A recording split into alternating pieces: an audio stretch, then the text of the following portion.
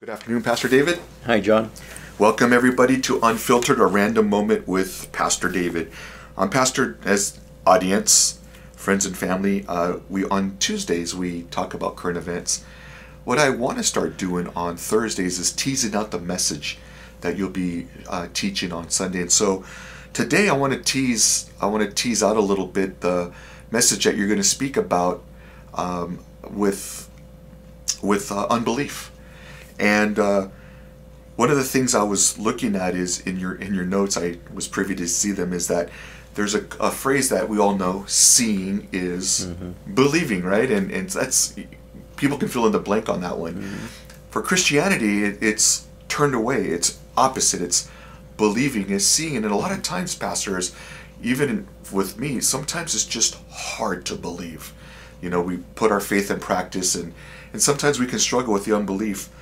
Well, we're going to see a man on Sunday who's frantic about his son who suffers severely, and he has an encounter with Jesus. And one of the things that Jesus says to him is, if you can believe. Yeah, if you can believe, all things are possible to the one who believes. Yeah, that's one of my favorite passages. When I share it this Sunday, there will be emotion. You know, I'm already praying that the Lord will help me to control them, because it's one of those passages that I've been personally moved by. And so the whole Christian walk, you know, is based on faith. The most common word that is used in reference to a Christian is a disciple. We were mentioning that recently in one of the studies. The word disciple is the common word that is used to define or to speak of a follower of Christ. We're called disciples, but we also are called in Scripture believers. And the reason that we're called believers is because we are to believe in the Lord Jesus Christ to be saved. And so the word believers is used many times, and the word is translated believers. It's the same basic Greek root, as I understand it, that would refer to also faith and also trust. So if you added words of those who trusted in Christ or have faith in Christ, and it's the same basic word, and we as believers, those who have put our trust in Christ or our faith is in Christ, well, the way we became Christians and referred to as believers is because we believe, right? It's that simple. And we'll look at that in more detail this upcoming Sunday, because as you just mentioned, you know, the old saying is seeing is believing.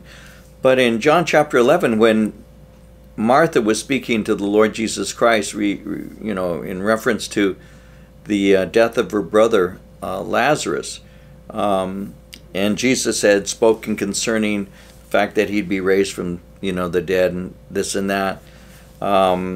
He said to her, "Did I not say to you, if you believe, then you will see?" And so for us as Christians, it is the trust that actually results in the expression or experience of seeing the Lord move. And so in this particular case, you know, the disciples and the Lord have been on the mountain. Three of the men, Peter, James, and John, were witness to his transfiguration. And so he comes down from that mountain to the base, and there the scribes are, and there's a multitude of people, a growing crowd, when the man cries out from amongst those in the crowd, you know, that he needed help because of his son who was suicidal, a son who was throwing himself into water and throwing himself into the fire.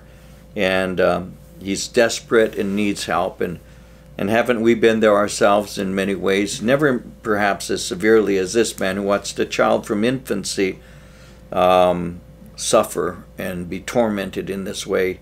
Not many people have experienced that kind or that level of suffering. But can you imagine the brokenness of the father as he came and said, I brought my son to your men. They were unable to do anything. And then he says, but if you can do anything, show us compassion and help us. And that's when Jesus said to him, if you can believe.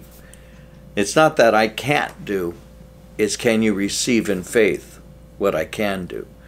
And so to me, that's a very deep lesson. And that's when the father, with tears, says, Lord, I believe, help thine my unbelief.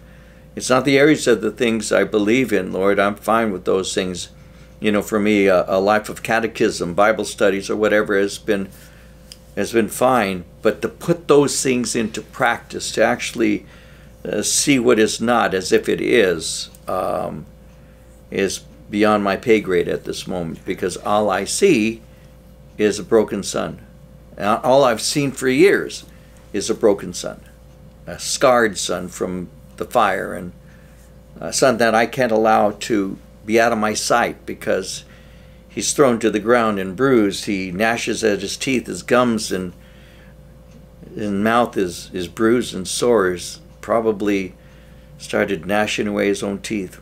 How can I believe when the only thing I've ever seen is what's in front of me? So yeah, I'm looking forward to sharing that story with our congregation, with an encouragement for us to realize that faith is being aware that God can do that which we really can't easily understand. It puts us in the realm of trusting Him in all things, because faith is not just for the times that are easy, and it doesn't make things easy. You know, faith doesn't make our life easier. It just makes impossible situations possible. And through Christ, we can go through these impossible situations and see the possibilities, because He's always faithful. Amen. He never fails us. And so, yeah, I'm looking forward to sharing that this upcoming Sunday. You know, as you're sharing this, Pastor, you know, I always think about unbelief in my life, and sometimes it will lead to hopelessness. Mm-hmm. But when we have our faith in Christ, I mean, imagine Jesus. As you're sharing, I was getting a little misty-eyed, because I could imagine His Father, you know, our children going through this for a long time, and the hopelessness He probably had through that unbelief, that He probably tried everything. He did. And even bringing them to the disciples. You know, Jesus wasn't there, so He did the best thing He could. He took them to the ones that spent time with Him. They had already cast out demons. They had already done miracles. They had done things, but they couldn't in this case. And their failure caused His faith to even go lower. It even made it more difficult. And so, yeah, I do believe that this Sunday will be a good study, and I won't go beyond that right now. Yes. And you know, so if they're not going to be able to be with us, perhaps they can watch it online. If they can be with us, if you can be with us, it'd probably be worth your time. It would be. So please invite your friends and family to come out and join us. This is going to be a good study. I know it is. Services are at 8:30 and 10:45, and then we stream it again at 2 p.m. online. But there's nothing better than just coming to church and worshiping the Lord. And we should. Right. And so, Pastor, thank you for this. And this is a good teaser. You guys, you come on out and join us. We look forward to having you join us again. Services are at 8:30 and 10:45 a.m. Amen. Pastor, thank you so much. Right. God bless you guys. Thank you for tuning in.